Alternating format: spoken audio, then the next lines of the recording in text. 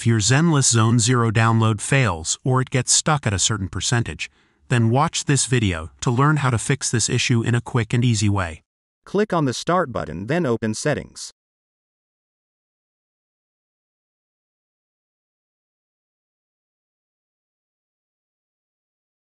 Go to the Network section. Look for Advanced Network Settings. Go down to Network Reset. This will remove and reinstall your network adapters and set all your network components back to their original settings. Press the button to reset your network. Press Yes. Restart your PC to apply the changes.